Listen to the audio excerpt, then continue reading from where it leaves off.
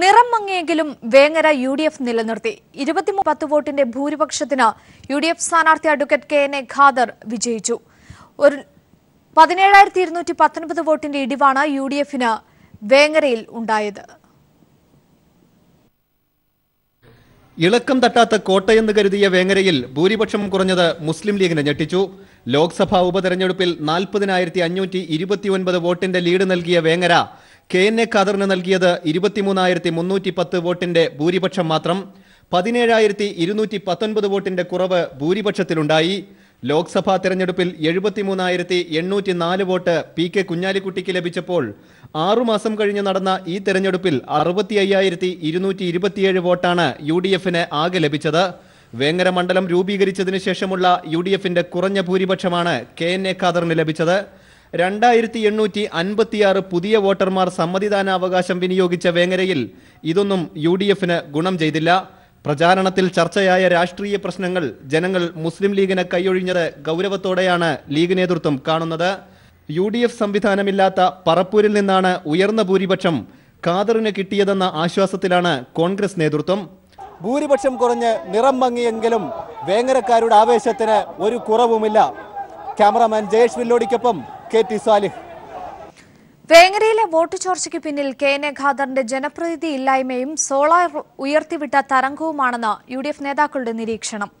ഇക്കാര്യം സ്ഥിരീകരിക്കുന്ന പ്രതികരണമാണ് വോട്ടെണ്ണലിനു ശേഷം പ്രധാന നേതാക്കൾ നടത്തിയത്. ബ്ലാക്ക് മെയിലിംഗിലൂടെ സ്ഥാനാർത്ഥിത്വം പിടിച്ചുവാങ്ങിയ KNA ഖാദറോടുള്ള അതൃപ്തി വ്യക്തമാക്കുന്ന പ്രതികരണങ്ങളാണ് വോട്ടെണ്ണലിന് ശേഷം UDF നേതാക്കൾ നടത്തിയത്. KNA ഖാദറിന്റെ ജനപ്രീതി കുറവാണ് വോട്ട് ചോർച്ചയ്ക്ക് പിന്നിലെന്നാണ് നേതാക്കളുടെ പരോക്ഷ വിമർശനം. PK കുഞ്ഞാലിക്കുട്ടിയുടെ ജനപിന്തുണയെക്കുറിച്ച് മാധ്യമങ്ങൾക്ക് മുന്നിൽ പുകഴ്ത്തിയ കോൺഗ്രസ് നേതാവ് ഉമ്മൻചാണ്ടിയാണ് KNA ഖാദറിനെതിരെ ആദ്യം ഒളിയം പെയ്തത്. ഞങ്ങൾ ഇതിനേക്കാൾ കൂടുതൽ ഭൂരിപക്ഷം പ്രതീക്ഷിച്ചിരുന്നു. പക്ഷേ PK കുഞ്ഞാലിക്കുട്ടിക്ക് ആ നിയോജക മണ്ഡലത്തിലുള്ള വ്യക്തിപ്രഭാവം ഞങ്ങൾ കണക്കിലെടുത്തതിനേക്കാൾ കൂടുതലാണ്. രമേശ് ചെന്നിത്തലയുടെ പ്രതികരണവും ഇതിന് സമാനമായിരുന്നു. കേരള ഗവൺമെന്റിന്റെയും കേന്ദ്ര ഗവൺമെന്റിന്റെയും എല്ലാവിധ മെഷീനറിയും ദുരുപയോഗപ്പെടുത്തിയിട്ടും മികച്ച വിജയമാണ് UDFന് കൈവരിക്കാൻ സാധിച്ചത്. PK കുഞ്ഞാലിക്കുട്ടിയും അവസരം പാഴാക്കിയില്ല. തെരഞ്ഞെടുപ്പിൽ സ്ഥാനാർത്ഥി നിർണായക ഘടകമാണെന്നായിരുന്നു കുഞ്ഞാലിക്കുട്ടിയുടെ പ്രതികരണം. ഓരോ ഘടകങ്ങളുണ്ടാവും, അതിൽ സ്ഥാനാർത്ഥി ഒരു ഘടകവും. സോളാർ അന്വേഷണ കമ്മീഷൻ റിപ്പോർട്ടും വോട്ട് കുറയാൻ ഇടയാക്കിയിട്ടുണ്ടെന്ന് കുഞ്ഞാലിക്കുട്ടി സമ്മതിക്കുന്നു. സോളാർ ബോംബ് എന്നിട്ട് ഞങ്ങൾ 23,000 വോട്ടിന് ജയിച്ചു. 23,310. വേങ്ങരയിൽ നിന്നും PV കുട്ടൻ. വിജയത്തിനിടയിലും വേങ്ങരയിൽ ഭൂരിപക്ഷത്തിന്റെ ഞെട്ടിപ്പിക്കുന്ന കുറവാണ് UDFനുണ്ടായത്. കഴിഞ്ഞ നിയമസഭാ തെരഞ്ഞെടുപ്പിലും പാർലമെന്റ് ഉപതെരഞ്ഞെടുപ്പിലും 6 പഞ്ചായത്തിലും 5,000-ന് മുകളിൽ ലീഡുണ്ടായിരുന്നു. ഇത്തവണ ഒരു പഞ്ചായത്തിലൊഴികെ മറ്റെല്ലാ പഞ്ചായത്തിലും 5,000-ന് താഴേക്ക് UDFന്റെ ഭൂരിപക്ഷം കുറഞ്ഞപ്പോൾ LDF വൻ നേട്ടമാണ് ഉണ്ടാക്കിയത്. അണികൾ വിജയത്തിന്റെ ആഘോഷത്തിലായിരിക്കുമ്പോഴും ഭൂരിപക്ഷത്തിലുണ്ടായ വലിയ കുറവ് മുസ്ലിം ലീഗ് നേതൃത്വത്തിന് മുന്നിൽ വലിയ ചോദ്യചിഹ്നമായി നിൽക്കുകയാണ്. 6 പഞ്ചായത്തുകളിൽ 5 എണ്ണത്തിലും UDF ഭരിക്കുന്ന വേങ്ങരയിൽ പഞ്ചായത്തുകളിലെ ഭൂരിപക്ഷത്തിൽ മുൻ തെരഞ്ഞെടുപ്പുകളെ അപേക്ഷിച്ച് വലിയ കുറവാണ് ഉണ്ടായിരിക്കുന്നത്. AR നഗർ പഞ്ചായത്തിൽ ഇത്തവണ 3,349 വോട്ടാണ് UDFന്റെ ഭൂരിപക്ഷം.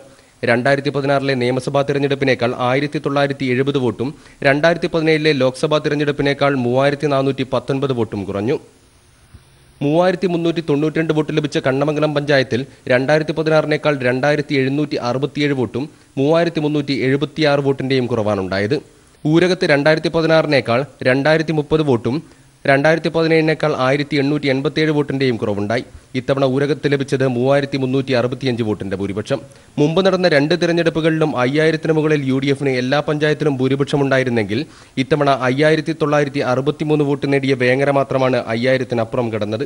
പക്ഷേ 2016 2,710 വോട്ടും 2017 3,917 വോട്ടും വിശ്വസ്ത പഞ്ചായത്തിൽ നിന്ന് UDFന് ചോർന്നു. പറപ്പൂരിൽ യഥാക്രമം 1,162 വോട്ടിന്റെയും 1,679 വോട്ടിന്റെയും കുറവാണുണ്ടായത്. ഇത്തവണ പറപ്പൂരിൽ ലഭിച്ച ഭൂരിപക്ഷം 4,594. 2,647 വോട്ടിന്റെ ഭൂരിപക്ഷം മാത്രം ലഭിച്ച ഒതുക്കങ്ങളിൽ വൻ തിരിച്ചടിയാണ് UDFന് നേരിട്ടത്. 2016 3,785 വോട്ടിന്റെയും 2017 3,516 വോട്ടിന്റെയും കുറവുണ്ടായി. വിജയമാവർത്തിച്ചെങ്കിലും അപ്രതീക്ഷിതമായ വോട്ട് ചോർച്ച വലിയ ആഘാതമാണ് മുസ്ലിം ലീഗ് നേതൃത്വത്തിനും അണികൾക്കുമിടയിൽ ഉണ്ടാക്കിയത്. പാർട്ടിയുടെ ശക്തി കേന്ദ്രങ്ങളിൽ പോലും വോട്ട് കുറഞ്ഞത് വരും ദിവസങ്ങളിൽ വലിയ ചർച്ചകൾക്ക് വഴിതുറക്കുമെന്നുറപ്പാണ്. ക്യാമറമാൻ ഇക്ബാൽ വട്ടംകുളത്തിനോടൊപ്പം സിജു കണ്ണൻ. മുസ്ലിം ലീഗിന്റെ ശക്തി കേന്ദ്രമായ വേങ്ങരയിൽ പരാജയപ്പെട്ടെങ്കിലും ചരിത്രപരമായ മുന്നേറ്റമാണ് LDF നടത്തിയത്. 6 മാസങ്ങൾക്ക് മുമ്പ് നടന്ന മലപ്പുറം ലോക്സഭാ ഉപതെരഞ്ഞെടുപ്പിൽ വേങ്ങരയിൽ നേടിയതിനേക്കാൾ 9,000-ഓളം വോട്ടുകളാണ് LDF ഇത്തവണ അധികമായി നേടിയത്. 2011 രൂപീകൃതമായ വേങ്ങര നിയമസഭാ മണ്ഡലത്തിന്റെ ചരിത്രത്തിലെ ഏറ്റവും കൂടുതൽ വോട്ടുകൾ നേടിയാണ് LDF മിന്നുന്ന പ്രകടനം കാഴ്ചവെച്ചത്. 2011 24,901, 2016 34,124, 2017 ലോക്സഭാ ഉപതെരഞ്ഞെടുപ്പിൽ 33,275 എന്നിങ്ങനെയായിരുന്നു LDFന് ലഭിച്ച വോട്ട്. എന്നാൽ ആവേശഭരിതമായ ഈ ഉപതെരഞ്ഞെടുപ്പിൽ 41,917 വോട്ടുകൾ LDF സ്ഥാനാർത്ഥി അഡ്വക്കേറ്റ് PP ബഷീർ നേടി. ലീഗിന്റെ ഭൂരിപക്ഷം 6 മാസത്തിനുള്ളിൽ 40,529 നിന്നും 23,310 കുത്തനെ ഇടിഞ്ഞു. ഈ തെരഞ്ഞെടുപ്പിന്റെ ഫലം നമുക്കൊരു പാഠമാണ്. ഏറ്റവും കടുത്ത ശിക്ഷയാണ് ലീഗിനും UDFനും വേങ്ങരയിലെ വോട്ടർമാർ സംഭാവന ചെയ്തത്. തെരഞ്ഞെടുപ്പ് പ്രഖ്യാപിച്ചതു മുതൽ ചിട്ടയായ പ്രവർത്തനങ്ങളാണ് LDF നടത്തിയത്. മുഖ്യമന്ത്രി പിണറായി വിജയൻ, കോടിയേരി ബാലകൃഷ്ണൻ, VS അച്യുതാനന്ദൻ, കാനം രാജേന്ദ്രൻ ഉൾപ്പെടെയുള്ള നേതാക്കൾ പ്രചാരണത്തിനെത്തിയത് LDF ക്യാമ്പിന് ആവേശം പകർന്നിരുന്നു. സംസ്ഥാന സർക്കാരിന്റെ ഭരണ നേട്ടങ്ങൾ ഉയർത്തിക്കാട്ടിയായിരുന്നു നേതാക്കൾ പ്രചാരണം നടത്തിയത്. അതോടൊപ്പം കേന്ദ്ര സർക്കാരിന്റെ ജനദ്രോഹ വർഗീയ നയങ്ങളും സോളാർ തട്ടിപ്പുൾപ്പെടെ UDF നേതാക്കൾ നടത്തിയ അഴിമതിയും വേങ്ങരയിലെ വോട്ടർമാരെ സ്വാധീനിച്ചുവെന്നും വിലയിരുത്തപ്പെടുന്നു. മുസ്ലിം ലീഗിന്റെ പൊന്നാപുരം കോട്ടയിൽ LDF നടത്തിയ വൻ മുന്നേറ്റം UDF കേന്ദ്രങ്ങളെ അക്ഷരാർത്ഥത്തിൽ ഞെട്ടിച്ചു. വേങ്ങരയിലെ വോട്ട് ചോർച്ച ലീഗിലെ അടുത്ത കലാപത്തിന് തിരികൊളുത്തുമെന്ന് ഉറപ്പായി. വേങ്ങരയിൽ നിന്നും PV കുട്ടൻ. വേങ്ങര ഉപതെരഞ്ഞെടുപ്പിൽ LDFന് വോട്ട് കൂടിയത് ഇടതുപക്ഷത്തിന്റെ രാഷ്ട്രീയ വിജയം കൂടിയാണ്. മതന്യൂനപക്ഷങ്ങളുടെ ആശങ്കയും BJP ഉയർത്തുന്ന വെല്ലുവിളിയും തെരഞ്ഞെടുപ്പിൽ ചർച്ചയായപ്പോൾ അതിനെ പ്രതിരോധിക്കാനായതാണ് ഇടതുപക്ഷത്തിന്റെ നേട്ടം. സോളാർ അടക്കമുള്ള അഴിമതി കേസുകളിൽ നേതാക്കൾ പെട്ടതാണ് വിജയത്തിന്റെ നിറം കുറയ്ക്കാൻ കാരണമെന്ന് അഭിപ്രായം UDFൽ ഉയർന്നു കഴിഞ്ഞു. പരമ്പരാഗത വോട്ട് ബാങ്കായ മുസ്ലിം ലീഗിനെയും UDFനെയും കൈവിടുന്നുവെന്ന തെരഞ്ഞെടുപ്പ് ഫലം ആണ് നൽകുന്നത്. കേരളത്തിന്റെ മതേതര മനസ്സിന് വിള്ളലുണ്ടാക്കാൻ BJPക്ക് കഴിഞ്ഞിട്ടില്ലെന്ന വിലയിരുത്തലും ഉണ്ടാകുന്നുണ്ട്. വേങ്ങരയിൽ പ്രചരണത്തിന് തുടക്കം കുറിക്കുമ്പോൾ ഉമ്മൻചാണ്ടി പറഞ്ഞത് ഇത്രമാത്രം: തിരഞ്ഞെടുപ്പ് ഫലം പ്രതിപക്ഷ പ്രവർത്തനത്തിന്റെ വിലയിരുത്തലാവും. ഫലം വന്നു. തൊട്ടു പിന്നാലെ ആദ്യ വെടിപൊട്ടിച്ച് മുരളീധരൻ. ഭരണവിരുദ്ധ വികാരം വേണ്ടത്ര പ്രതിഫലിപ്പിക്കാൻ കഴിഞ്ഞിട്ടില്ല എന്ന് റിസൾട്ട് കാണിക്കുന്നുണ്ട്. പാർട്ടി തലത്തിലും മുന്നണി തലത്തിലും ചർച്ച ചെയ്യേണ്ട മുരളീധരൻ ഒരു നിമിത്തവും സൂചനയുമാണ്. വരാൻ പോകുന്ന കൊടുങ്കാറ്റിന്റെ ചൂളം കുത്തലാണ് മുരളിയിലൂടെ പുറത്തു വന്നതെന്ന് രാഷ്ട്രീയ വിശാരദർ വിലയിരുത്തുന്നു. തോറ്റവർ ആഹ്ലാദിക്കുകയും വിജയിച്ചവർ സങ്കട ചുഴിയിൽ അകപ്പെടുകയും ചെയ്യുന്ന മനോവ്യാപാരത്തിനാണ് രാഷ്ട്രീയ കേരളം സാക്ഷ്യം വഹിക്കുന്നത്. കോൺഗ്രസ് സഹവാസം കൊണ്ട് ലീഗിനുണ്ടായ പരുക്ക് ചെറുതല്ല. കാൽച്ചുവട്ടിലെ മണ്ണൊലിച്ചു പോകുന്നതിൻ്റെ അങ്കലാപ്പിലാണവർ. കേവലം ഒരഭ്യർത്ഥന കൊണ്ട് 149 ഇന്ത്യക്കാരെ ഷാർജ ജയിലിൽ നിന്നും മോചിപ്പിച്ച മുഖ്യമന്ത്രി പിണറായി വിജയൻ്റെ കിക്ക് ഓഫിലാണ് വേങ്ങരയിൽ മത്സരം ആരംഭിച്ചത്. പയ്യന്നൂരിൽ നിന്ന് ജനരക്ഷാ ജാഥയുമായി കുമ്മനം തെക്കോട്ട് നടക്കാൻ തുടങ്ങിയതോടെ LDFന്റെ ജോലി പകുതി കുറഞ്ഞു. ദിനംപ്രതി CPIM ഓഫീസുകളിലേക്ക് മാർച്ച് നടത്തിയ BJP പ്രവർത്തകരുടെ നടപടിയിൽ മതേതര സമൂഹത്തിന് ആശങ്കയുണ്ടെന്ന് വ്യക്തമായി. മതന്യൂനപക്ഷങ്ങളുടെ ആശങ്ക LDFന്റെ പെട്ടിയിൽ വോട്ടായി വന്നു നിറഞ്ഞു. ഒപ്പം ഭരണവിരുദ്ധ വികാരമെന്ന ഇല്ലാപ്പൂച്ചയെ ഇരുട്ടിൽ തപ്പാനിറങ്ങിയ ചെന്നിത്തലയും കൂട്ടരും ഇനി എന്തു പറയും? അവർ പറഞ്ഞതൊന്നും ആരും വിശ്വസിച്ചില്ലെന്ന് തിരഞ്ഞെടുപ്പ് കണക്കുകൾ സൂചിപ്പിക്കുന്നു. രാജ്യം ഭരിക്കുന്ന പാർട്ടിയുടെ നഷ്ടമാണ് ഇതിനിടയിൽ പ്രസക്തമാവുന്നത്. കേന്ദ്രമന്ത്രിമാർ മുതൽ വിവിധ സംസ്ഥാനങ്ങളിലെ മുഖ്യമന്ത്രിമാരും അമിത്ഷായും വന്നുപോയിട്ടും വോട്ട് കുറഞ്ഞതെങ്ങനെയെന്ന് വിശദീകരിക്കാൻ BJPക്ക് വിയർക്കേണ്ടി വരും. ഇതിനിടയിൽ തീവ്രവർഗീയത ആളിക്കത്തിച്ച് SDPI വോട്ട് വർദ്ധിപ്പിച്ച് 3ാം സ്ഥാനത്തെത്തിയത് ഇരു മുന്നണികളും ഗൗരവമായി വിലയിരുത്തും. 15 മാസം കൊണ്ട് 8,000-നടുത്ത് വോട്ട് അധികമായി പിടിച്ച LDFന്റെ നില ഭദ്രമാണ്. ലോക്സഭാ ഉപതെരഞ്ഞെടുപ്പിന് പിന്നാലെ അസംബ്ലി തെരഞ്ഞെടുപ്പിലും വോട്ട് കുറഞ്ഞത് UDFലും BJPയിലും അലോസരം സൃഷ്ടിക്കും. ഭരണത്തിന്റെ മികവിന് കിട്ടിയ അംഗീകാരമെന്ന് LDF പറയുമ്പോൾ നിറം കെട്ട വിജയത്തിന്റെ ദുഃഖവും ദുരന്തവുമാവും UDFനെ വേട്ടയാടുക. S. ജീവൻകുമാർ, തിരുവനന്തപുരം. വേങ്ങരയിൽ BJPക്ക് വൻ തിരിച്ചടി. 4ാം സ്ഥാനത്തേക്ക് പിന്തള്ളപ്പെട്ട BJPക്ക് നേടാനായത് 5,728 വോട്ട് മാത്രം. കുമ്മനത്തിന്റെ ജനരക്ഷാ യാത്രയും വേങ്ങരയിൽ BJPയെ തുണച്ചില്ല. നരേന്ദ്രമോദി സർക്കാരിന്റെ ഭരണനേട്ടങ്ങൾ ഉയർത്തി വോട്ട് തേടിയ BJPയെ വേങ്ങരയിലെ വോട്ടർമാർ പാടെ നിരാകരിച്ചു. ലോക്സഭാ ഉപതെരഞ്ഞെടുപ്പിൽ 6 മാസം മുമ്പ് നേടിയ വോട്ട് നിലനിർത്താൻ പോലും BJPക്കായില്ല. 5952 നിന്ന് 5722 വോട്ടിലേക്ക് മണ്ഡലത്തിലെ BJP വോട്ട് കുറഞ്ഞു. 224 വോട്ടിന്റെ കുറവ്. SDPIക്ക് പിന്നിൽ 4ാം സ്ഥാനം കൊണ്ട് ഇത്തവണ BJPക്ക് തൃപ്തിപ്പെടേണ്ടി വന്നു. 2016-ൽ 3ാം സ്ഥാനത്തുണ്ടായിരുന്ന BJPക്ക് 7055 വോട്ട് നേടാനായിരുന്നു. BJP വോട്ട് വീതം കാര്യമായി കുറയുന്നു എന്നാണ് തെരഞ്ഞെടുപ്പ് കണക്ക് വ്യക്തമാക്കുന്നത്. തീവ്ര ഹിന്ദുത്വം പ്രചരിപ്പിക്കുന്നവരെ മണ്ഡലത്തിലെ ഹിന്ദു വോട്ടർമാർ വരെ കൈയൊഴിയുന്നു എന്ന് കണക്കുകൾ സൂചിപ്പിക്കുന്നു. കുമ്മനത്തിന്റെ ജനരക്ഷായാത്ര തെരഞ്ഞെടുപ്പ് പ്രചാരണത്തിനിടെ വേങ്ങരയിലെത്തിയെങ്കിലും ഒരു ചലനവും സൃഷ്ടിക്കാനായില്ല എന്നതും ശ്രദ്ധേയമാണ്. ന്യൂനപക്ഷ വോട്ട് ലക്ഷ്യമിട്ട് കേന്ദ്രമന്ത്രി ഷാനവാസ് ഹുസൈനെ BJP രംഗത്തിറക്കിയിരുന്നു. മഹാരാഷ്ട്ര മുഖ്യമന്ത്രി ദേവേന്ദ്ര ഫട്നാവിസും പ്രചാരണത്തിന് കുമ്മനത്തിനൊപ്പം മണ്ഡലത്തിലെത്തി. ഇവരുടെ പ്രചാരണമെല്ലാം വോട്ടർമാർ തള്ളുന്ന കാഴ്ചയാണ് കാണാനായത്.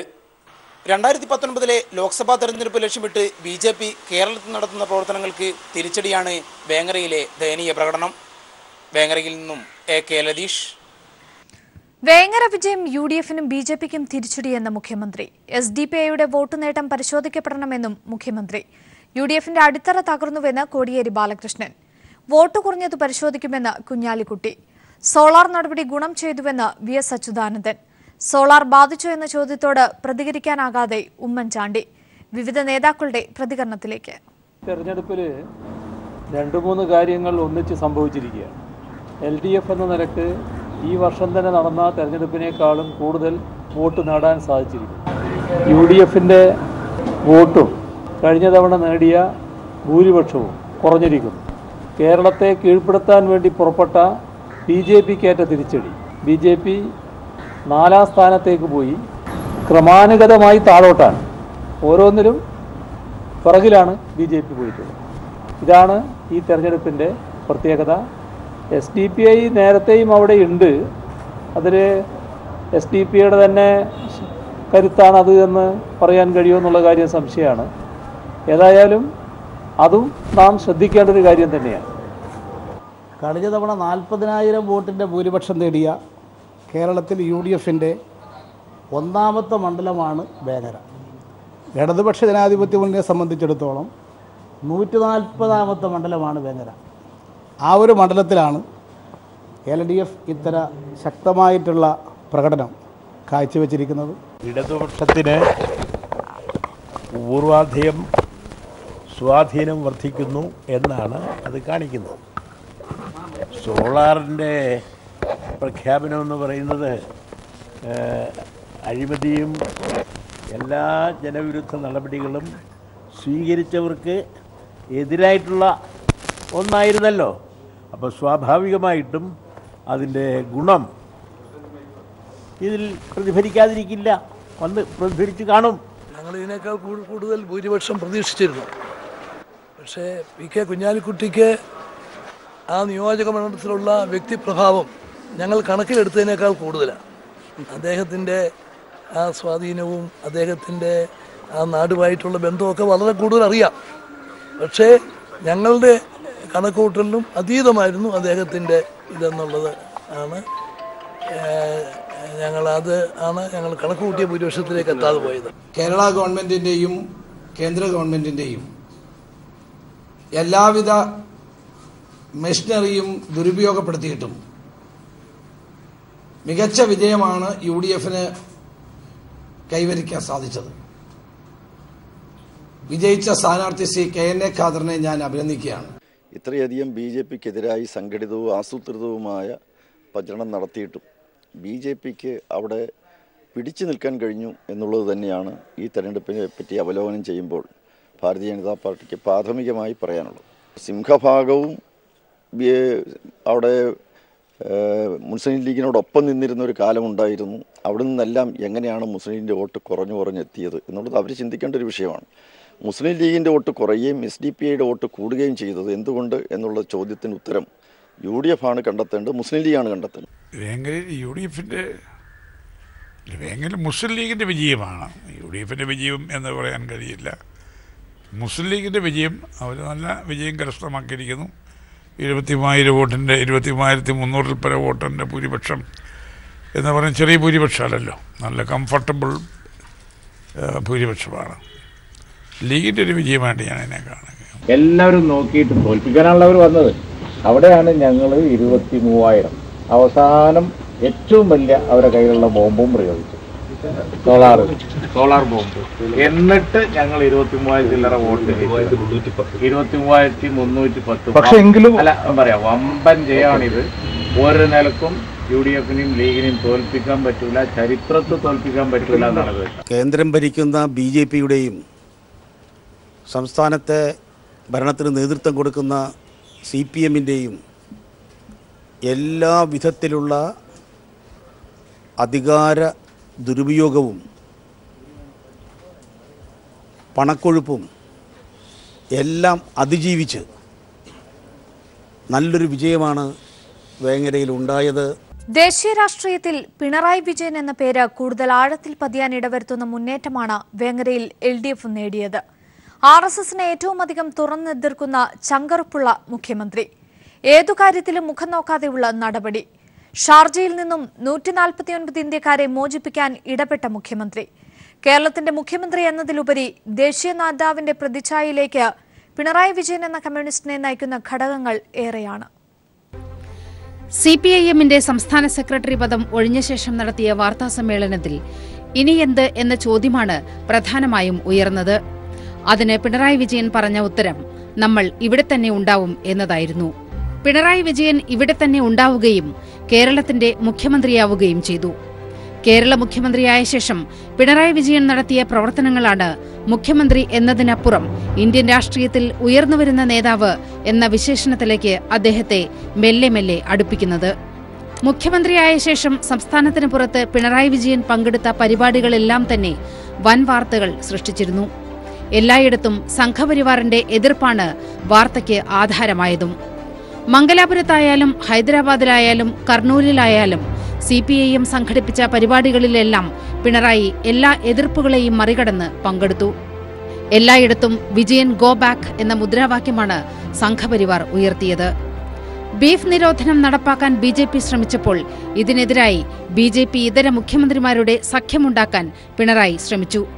ദില്ലിയിൽ ട്രെയിനിൽ ഗോരക്ഷാ പ്രവർത്തകരാൽ കൊല ചെയ്യപ്പെട്ട ജുനൈദ് എന്ന യുവാവിന്റെ കുടുംബത്തെ കണ്ട് സംസാരിച്ച ഏക മുഖ്യമന്ത്രി പിണറായി വിജയനായിരുന്നു. അരവിന്ദ് കെജ്രിവാളുമായി പിണറായി വിജയൻ നടത്തിയ കൂടിക്കാഴ്ച ഏറെ മാധ്യമ ശ്രദ്ധയാകർഷിച്ചു. കമൽഹാസനുമായി നടത്തിയ കൂടിക്കാഴ്ചയും ഒട്ടും വിഭിന്നമായിരുന്നില്ല. മുഖം നോക്കാതെ നടപടിയെടുക്കുന്ന ആഭ്യന്തരമന്ത്രിയാണ് പിണറായി വിജയനെന്ന് അടിവരയിട്ട് ഉറപ്പിക്കുന്നതായിരുന്നു ദിലീപിന്റെ അറസ്റ്റ്. ഉപതെരഞ്ഞെടുപ്പ് ദിവസമുണ്ടായ സോളാർ നടപടി വലിയ രാഷ്ട്രീയ വിജയമാണ് LDF-ന് സമ്മാനിച്ചത്. അന്താരാഷ്ട്ര പ്രശസ്തി പിടിച്ചുപറ്റിയ ഇടപെടലാണ് ഷാർജ വിഷയത്തിലുണ്ടായത്. ഒരു കേന്ദ്ര സർക്കാരിനെ നോക്കുകുത്തിയാക്കി നിർത്തിക്കൊണ്ട് 149 ഇന്ത്യക്കാരുടെ മോചനമെന്ന വലിയ ലക്ഷ്യമാണ് ഷാർജ ഭരണാധികാരിയുമായുള്ള ചർച്ചയിലൂടെ പിണറായി സാധിച്ചെടുത്തത്. അവകാശവാദങ്ങളുമായി സുഷമ സ്വരാജ് തൊട്ടുപുറകെ എത്തിയെങ്കിലും ആ നയതന്ത്ര വിജയത്തിന്റെ ക്രെഡിറ്റ് പിണറായിക്ക് തന്നെ സ്വന്തം. വേങ്ങരയിലെ UDF കോട്ടയിൽ നിന്ന് 7000-ലധികം വോട്ടുകൾ അടർത്തി മാറ്റപ്പെട്ടതിന് പിറകിൽ ഈ നയതന്ത്രജ്ഞത വലിയൊരു ഘടകമാണ്. ഈ സാഹചര്യത്തിലാണ് പിണറായി വിജയൻ എന്ന കമ്മ്യൂണിസ്റ്റ് നേതാവിനെ സംഘപരിവാർ ഭയപ്പെടുന്നത്. അതാണ് കേരളത്തിനെതിരായ കുപ്രചരണങ്ങളും കൊലയാളി മുഖ്യമന്ത്രി എന്ന പരിവേഷവും. വേങ്ങരയിൽ UDF-ന് വെറും വിജയം സമ്മാനിക്കുകയും BJP 4ാം സ്ഥാനത്തേക്ക് പിന്തള്ളപ്പെടുകയും ചെയ്തപ്പോൾ LDF-ലേക്ക് ചേക്കേറിയിരിക്കുന്ന പുതിയ വോട്ടുകൾ ഒരു സന്ദേശമാണ്. പിണറായി വിജയൻ എന്ന നേതാവിനെ നമ്മുടെ നാട് വിശ്വസിക്കുന്നുവെന്ന വലിയ സന്ദേശം. Political desk. പഞ്ചാബിൽ BJP-യുടെ സിറ്റിംഗ് സീറ്റിൽ കോൺഗ്രസിന് വിജയം. പഞ്ചാബിലെ ഗുരുദാസ്പൂർ ഉപതെരഞ്ഞെടുപ്പിൽ കോൺഗ്രസിന് 1 ലക്ഷത്തിന് മുകളിൽ ഭൂരിപക്ഷത്തിൽ വിജയം നേടി.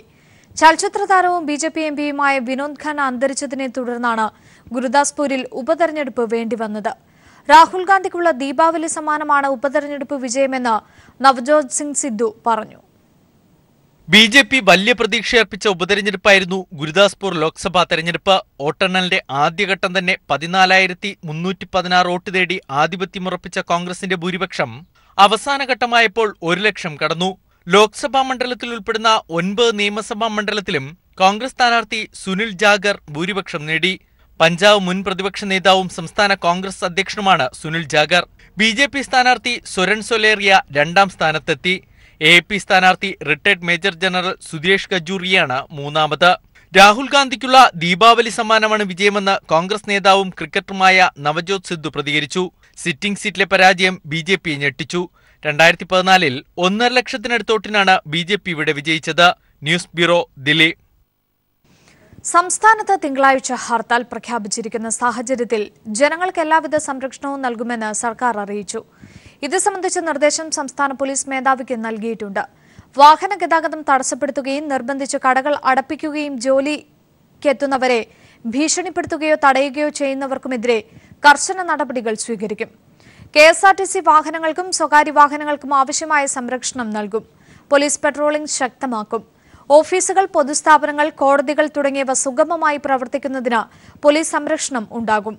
അതിക്രമം നടത്തുന്നവർക്കെതിരായ ശക്തമായ നടപടി സ്വീകരിക്കുന്നതാണെന്നും സർക്കാർ വൃത്തങ്ങൾ അറിയിച്ചു. ബിജെപി സംസ്ഥാന അധ്യക്ഷൻ കുമ്മനം രാജശേഖരന്റെ ജനരക്ഷാ യാത്രയ്ക്ക് ഐക്യദാർഢ്യം പ്രഖ്യാപിച്ച് കേന്ദ്രമന്ത്രി വിഷ്ണുദേവ് സായിയുടെ നേതൃത്വത്തിൽ ബിജെപി ദില്ലി ഘടകം AKG ഭവനിലേക്ക് നടത്തിയ മാർച്ചിൽ സംഘർഷം. പ്രതിഷേധക്കാർക്കു നേരെ പോലീസ് ജലപീരങ്കി പ്രയോഗിച്ചു. CPIM കേന്ദ്ര കമ്മിറ്റി നടക്കുന്നതിനിടെയായിരുന്നു BJP മാർച്ച്.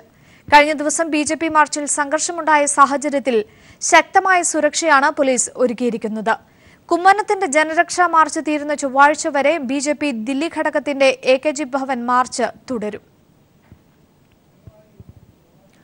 സോളാർ കേസിൽ നിയമത്തിന്റെ വഴിക്ക് പോകുമെന്ന് മുഖ്യമന്ത്രി പിണറായി വിജയൻ. UDF സർക്കാർ നിയമിച്ച ജുഡീഷ്യൽ കമ്മീഷൻ റിപ്പോർട്ടിന്മേൽ നടപടിയെടുക്കുമ്പോൾ അതെങ്ങനെ രാഷ്ട്രീയ പ്രേരിതമാകുമെന്നും മുഖ്യമന്ത്രി ചോദിച്ചു. ദില്ലിയിൽ നടന്ന പരിപാടിയിൽ സംസാരിക്കുകയായിരുന്നു അദ്ദേഹം. The allegation is that the action taken on the report is politically motivated. How can it be? Action taken on the report of a commission constituted by their own government cannot be politically motivated.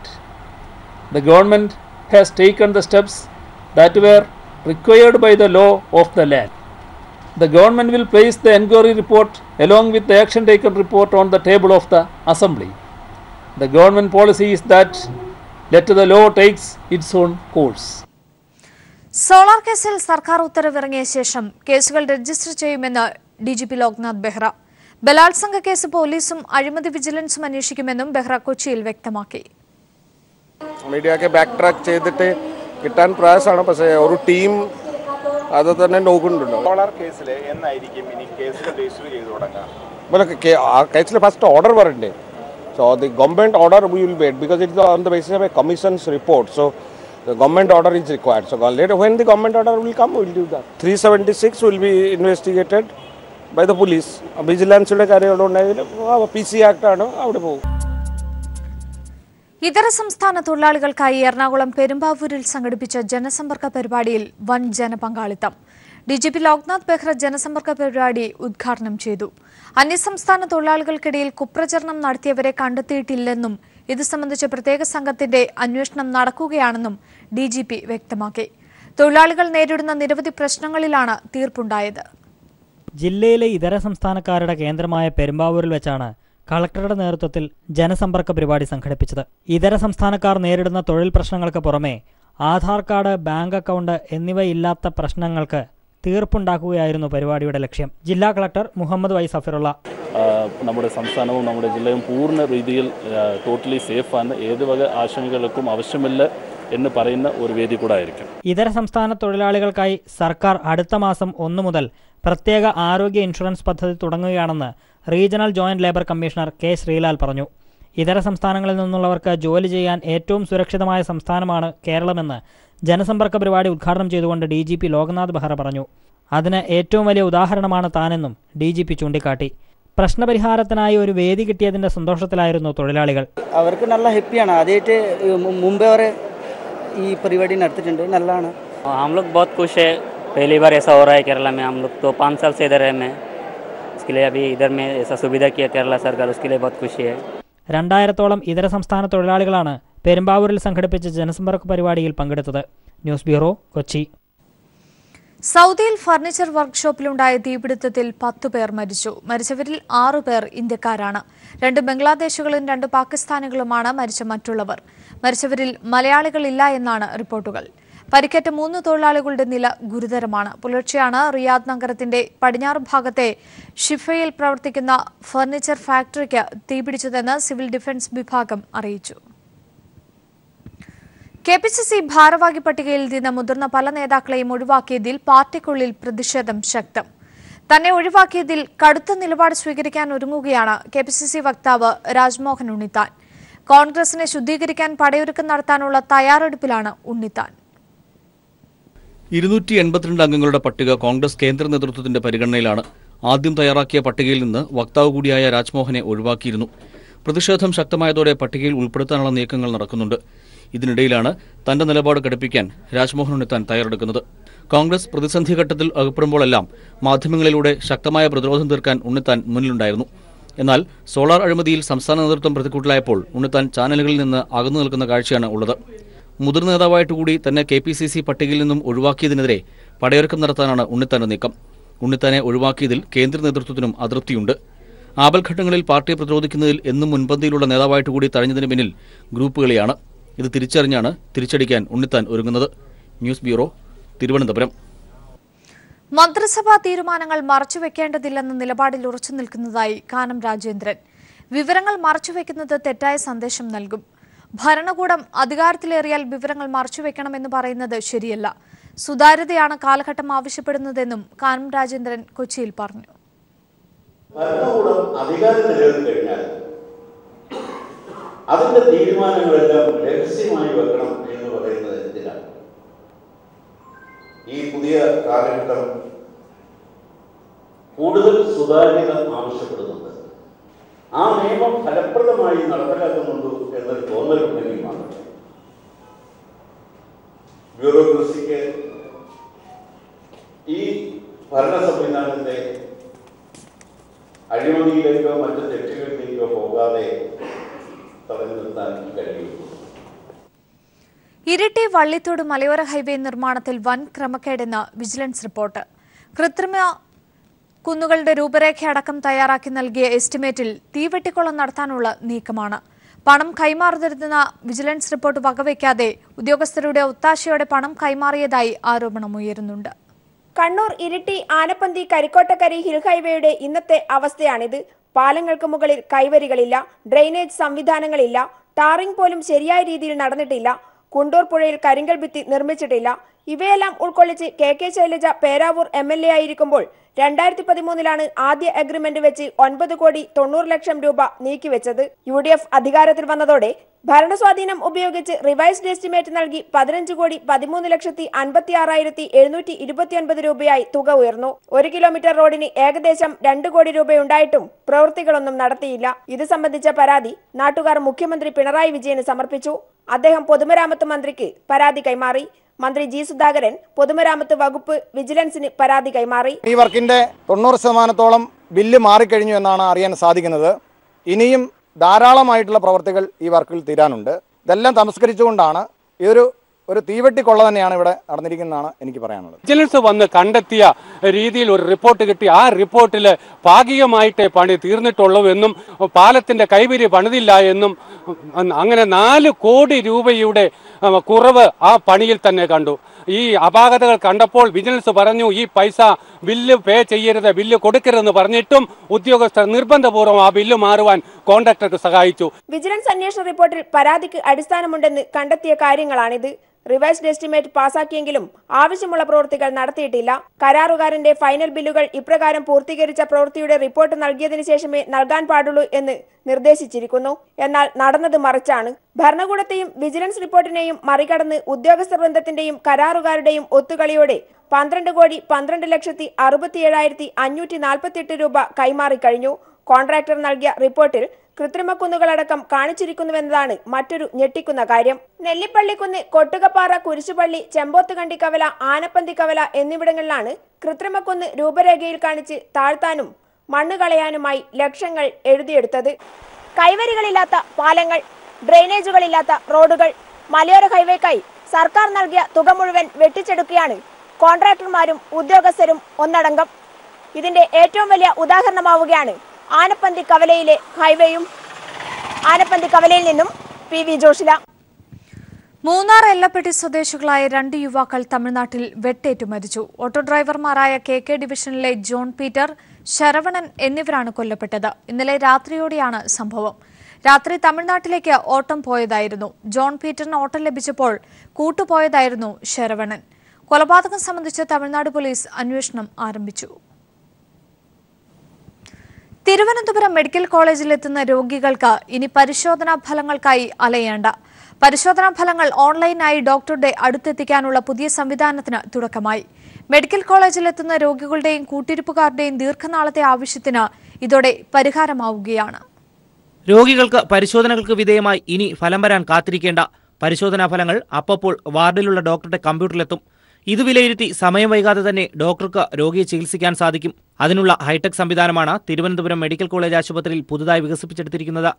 HDS lab, x-ray, CT scanning, MRI scanning എന്നിവിടങ്ങളിലെ വിവിധ പരിശോധനാ ഫലങ്ങളാണ് അപ്പോൾ വാർഡിലുള്ള ഡോക്ടറുടെ കമ്പ്യൂട്ടറിലെത്തുന്നത്. അതേസമയം തന്നെ കൂട്ടിരിപ്പുകാരുടെ മൊബൈലിൽ വിവരമറിയിച്ചുകൊണ്ടുള്ള മെസ്സേജും എത്തും. ബിൽ നമ്പരോ പേരോ നോക്കി പരിശോധനാ ഫലമെടുക്കാം. ഗ്രീൻ പ്രോട്ടോകോളിന്റെ ഭാഗമായി ഫിലിമുകൾ ഒഴിവാക്കാനും ഇതിലൂടെ സാധിക്കും. ആരോഗ്യമന്ത്രി KK ശൈലജ ടീച്ചറിന്റെ നിർദ്ദേശപ്രകാരമാണ് പുതിയ സംവിധാനം മെഡിക്കൽ കോളേജിൽ ഏർപ്പെടുത്തിയിരിക്കുന്നത്. ഇതിനായി പുതിയ സോഫ്റ്റ്വെയർ ഇൻസ്റ്റാൾ ചെയ്യുകയും നെറ്റ്വർക്കിംഗ് നടത്തുകയും ചെയ്തു. പരിശോധനാ ഫലങ്ങൾ ഡോക്ടറുടെ മൊബൈലിലെത്തുന്ന ആപ്പ് വികസിപ്പിച്ചുകൊണ്ടിരിക്കുകയാണ്.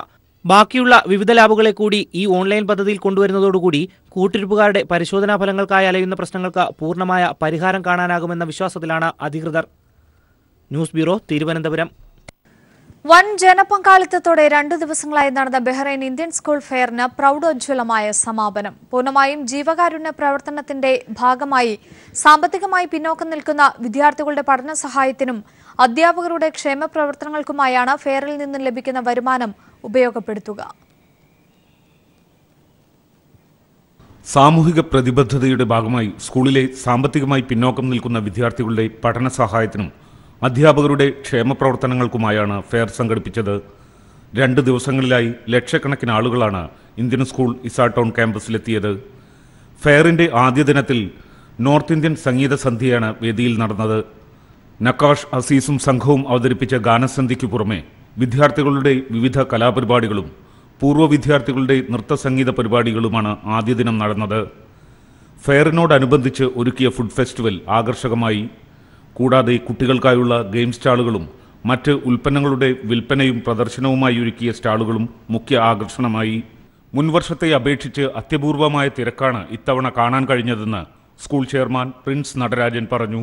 ബഹ്റൈനിലെ ഇന്ത്യൻ സ്കൂളിനെ സ്നേഹിക്കുന്ന, ഇന്ത്യൻ സ്കൂളിലെ കുട്ടികളെ സ്നേഹിക്കുന്ന എല്ലാ പേരും ഇതിൽ തോളോട് ചേർന്ന് സഹകരിച്ചിട്ടുണ്ട്. 1 ലക്ഷത്തോളം ആൾക്കാരാണ് ഈ 2 ദിവസത്തിനുള്ളിൽ ഇവിടെ വന്നു പോയിട്ടുള്ളത്. പ്രത്യേകിച്ച് ഇന്ന് അഭൂതപൂർവമായ കഴിഞ്ഞൊരു പലരും പഴയ പേരൻസൊക്കെ പലരും പറയുന്നുണ്ട്, ഏതാണ്ട് കഴിഞ്ഞ 12 വർഷത്തിനുള്ളിൽ നടന്ന ഏറ്റവും വലിയ ഫെയറാണിത്. അത്രത്തോളം ജനസഞ്ചയമായിരുന്നു ഇവിടെ. തീർത്തും സന്തോഷമുണ്ട്. വളരെയധികം ഒരാവശ്യത്തോടുകൂടി തന്നെയാണ് ഞങ്ങൾ എല്ലാവരും നിൽക്കുന്നത്. ഇത് തീർത്തും ഒരു ജീവകാരുണ്യത്തിന് വേണ്ടി മാത്രമുള്ളതായതുകൊണ്ടാവാം ഈ സമൂഹം ഒന്നടങ്കം ഇതിനു വേണ്ടി ഉയർന്ന് മുന്നോട്ട് വന്നത് എന്ന് ഞാൻ വിശ്വസിക്കുന്നു. സമാപന ദിവസം തിങ്ങി നിറഞ്ഞ കാണികൾക്കായി പ്രശസ്ത ഗായകൻ ശ്രീനിവാസൻ, ജോസ്ന, വിഷ്ണുരാജ് എന്നിവർ വേദിയിലെത്തിയ സംഗീത സന്ധ്യ നടന്നു. സോപാനം വാദ്യകലാ സംഘത്തിലെ 150ഓളം കലാകാരന്മാർ അണിനിരുന്ന വാദ്യമേളത്തോടെയാണ് 2ാം ദിനത്തിലെ പരിപാടികൾ ആരംഭിച്ചത്. ഇന്ത്യൻ സ്കൂൾ സ്റ്റാഫ് ഒരുക്കിയ സ്റ്റാളുകളും ബഹ്റൈനിലെ middle east medical centre, Santhigiri, ഷിഫ അൽ ജസീറ, ആസ്റ്റർ മെഡിക്കൽ സെന്റർ, ദാറുൽ ഷിഫ മെഡിക്കൽ സെന്റർ എന്നീ ആശുപത്രികൾ സേവന സന്നദ്ധരായി സ്റ്റാളുകൾ ഒരുക്കി. ട്രാഫിക് മന്ത്രാലയത്തിന്റെയും ലേബർ മാർക്കറ്റ് റെഗുലേറ്ററി അതോറിറ്റിയുടെയും എല്ലാം സ്റ്റാളുകൾ ഫെയറിലുണ്ടായിരുന്നു. Mega fair souvenir school chairman Prince Natarajan പ്രകാശനം ചെയ്തു. ചടങ്ങിൽ വെച്ച് ഇന്ത്യൻ സ്കൂൾ പാരന്റ് പോർട്ടലിന്റെ ലോഞ്ചിങ്ങും നടന്നു. ഫെയറിന് സമാപനം കുറിച്ചുകൊണ്ട് മെഗാ റാഫിൾ ഡ്രോ നടന്നു. നറുക്കെടുപ്പ് വിജയിക്ക് സയാനി മോട്ടോഴ്സ് നൽകുന്ന മിത്സുബിഷി കാർ സമ്മാനമായി നൽകും. Anil Tirur, news bureau, Bahrain.